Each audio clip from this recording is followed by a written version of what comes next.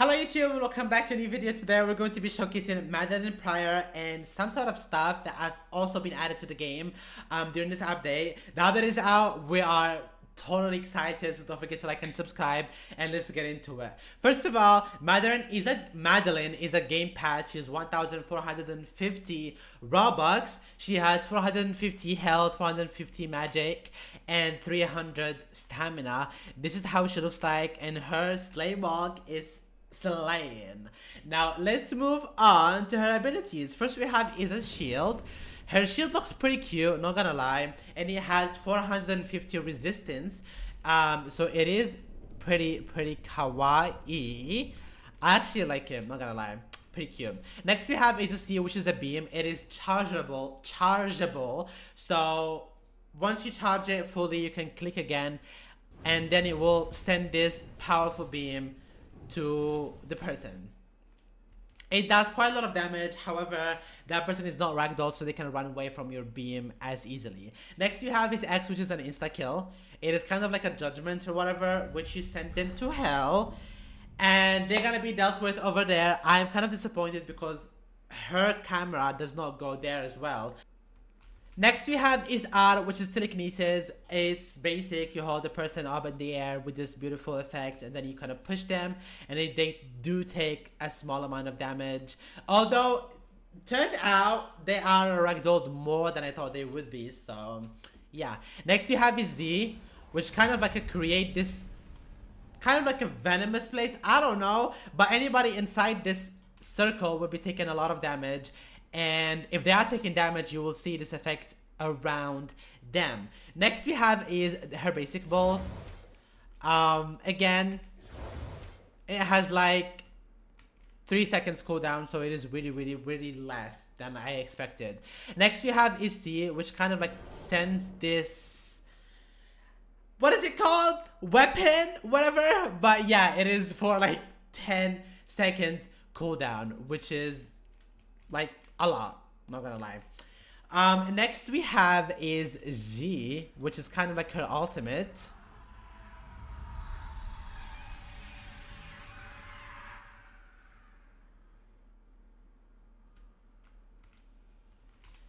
Hi girl! Where do you think you're running? Okay, so basically what you do is that you drag everybody around you to your dimension, which is the hell dimension. They cannot fight back, like, at all, so you can drag them easily, kill people and whatever, and it does stay for like 60 seconds cooldown, which is kind of like a lot. Next ability, which you have seen me doing in that like dimension, which I will show you right now. TP star. The next one is F, which does this, which does take like at least 50 damage, which is like a lot. Not gonna lie, it is quite a lot. So those are her abilities, and she does have some spells, and she does have a passive. So yeah, her first spell is her thing, weapon, which she can summon it, and everybody around her that are next to her while she's summoning them do get chained up, and they do get damaged as they are getting chained up. Next we have is 2, which is her dimension. Once you get in, you will be able to fly and move freely in her dimension. This is her crown. It looks absolutely stunning. Pretty love it. And once you want to come back, all you have to do is do 2 again, and you will be able to come back. Last but not least is 3, which is kind of like takes 2 people, and they will have to go fight. One of them will come back alive. The other 2 will, if that's teaming on you, you will take 2 of them. One of them will come back alive, while the other will come back dead. So we'll see who's gonna win, which endgame Wanda is going to win. Yeah, you didn't even kill her? Oh my god. I was about to eat. That was pretty cute, I'm not gonna lie. That was pretty cute.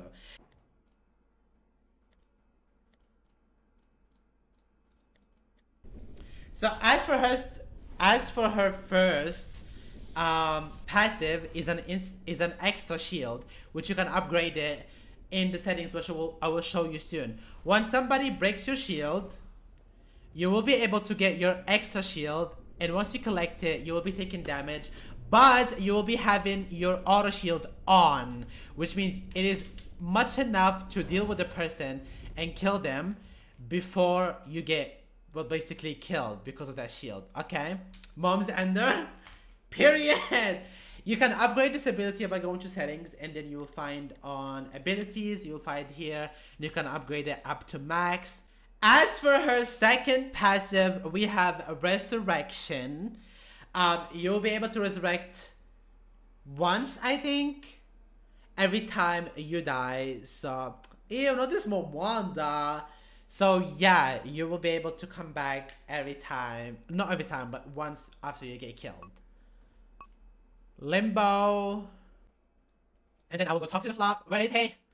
Hey. I thought the queen of Limbo, I'm supposed to like fly or whatever. Yeah, I have no idea where to find that flock. Oh my god, hold on. I see someone over here. Okay, so I found him. All you have to do is find this big rock and then speak to this guy and tell him, take me back now, because I'm the queen of Limbo. And after he takes you back, you will be able to resurrect just like this. Once you resurrect him, everybody around you will basically be stunned, therefore damaged as well. After collecting 6 souls by just basically killing people, if you were low in health, I'm pretty sure that you will get your magic back immediately, but only if you have killed 6 people while you have low health. So let's see how it works right now. Okay, I'll kill you now. I'll kill you now.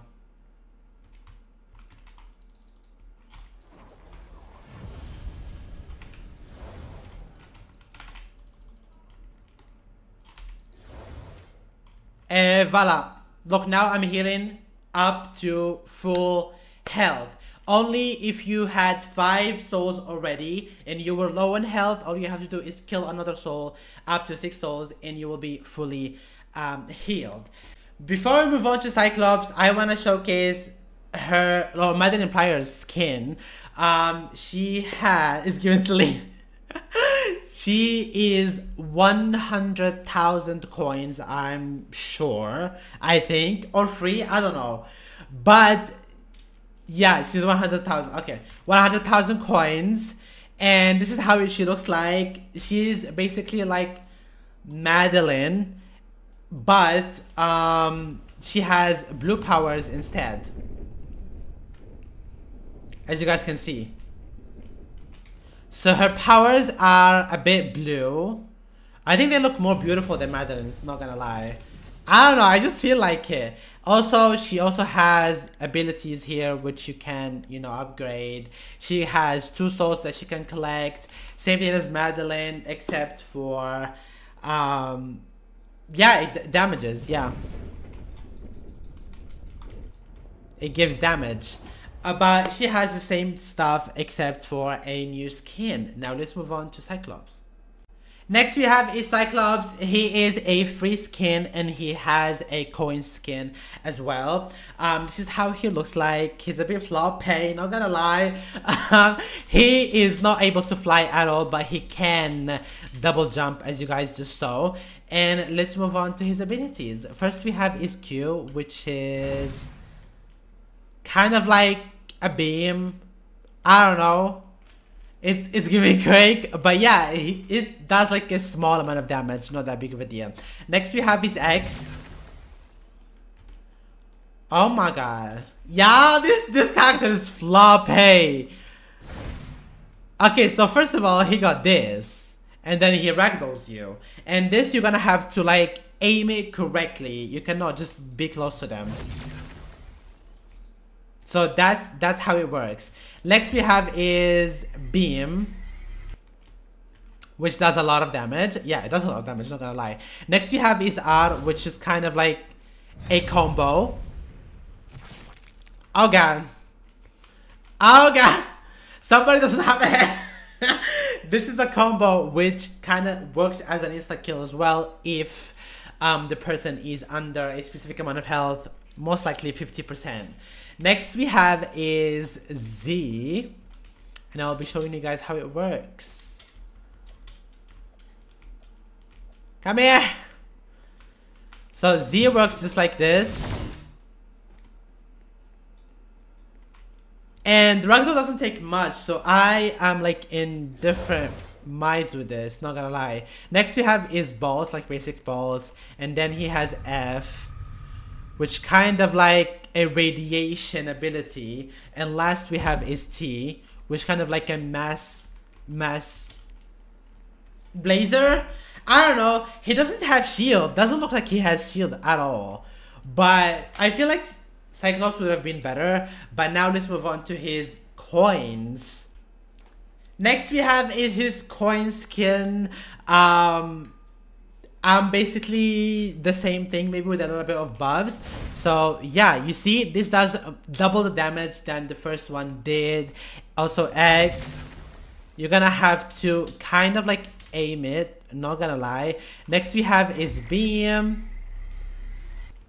Next is the combo. Oh, you dead. Oh, she's not dead. I don't like that skin. Next we have is Z. Again, same abilities. We have his bolts. We have his F. And then lastly we have his T. One thing that I forgot to mention is that once he double jumps and you click M1, you'll be able to fly down just like this, as well as anyone within that radius of that ability will be taking damage too. If you jump from a building, also you can do the same, I'm pretty sure. As you guys can see, a little bit floppy because he can't fly like fast, but yeah, that was Cyclops. And now I'm gonna show you some of other changes that happened within the game. Endgame has gotten a very much needed buff. Now she can fly faster. I will show you guys right now. Sorry, I will show you right now. As you guys can see, she flies a whole lot faster than she used to, which is a very much better than before. Now her abilities do more damage, especially her F ability, which is really good. I'm pretty sure her Z is still the same. Yeah, limited ender for real. Yeah, her Z is pretty much the same, but her abilities do a lot of damage right now, which is extremely good. I like her buff very much indeed, and I do feel like also her outfit buff was pretty cute, no? Yeah, her outfit got changed than the one that she used to have as well. Let me go to the light and show you guys. As you guys can see. Really cute! Also, save zone has been adjusted. I can't seem to find him here on the map at all. One more thing that I didn't mention is that limited slots are now shared. So spots now has been shared. So my friend is being the classic Momanda, which is occupied. If I want to play as another Momanda like 838, it's gonna be no available spots. If I want to play as corrupted, no available spots. Let's see if OG has their own spot. No available spots. So I'm pretty sure right now that all limiteds have only one spot shared, so you can have only up to 4 limiteds per server, which is extremely adorable. Like it very much. If there's a Momanda, you will not be able to play Momanda at all. So you can't have more than one Momanda, one Phoenix Force, one Dark Phoenix, and one Selene per server, which is really good. And last but not least, we're gonna be showing you guys the map and some stuff that has been changed in the map. The map is kind of like really huge, not gonna lie, but I do like the map a lot. So this is the map. It is extremely huge. This place kind of like has NPCs that you can fight. I'm pretty sure you're gonna have to fight them for a quest, if I'm not mistaken. But yeah, those are kind of like NPCs that you can find as well. Here we got the X-Men mansion that you can enter as well. You will find these places. Anyways, like a lot, this map is more detailed than they ever brought into the game. So that was all the changes, you guys. Don't forget to like and subscribe, and I'll see you in the next video. Hopefully a gameplay.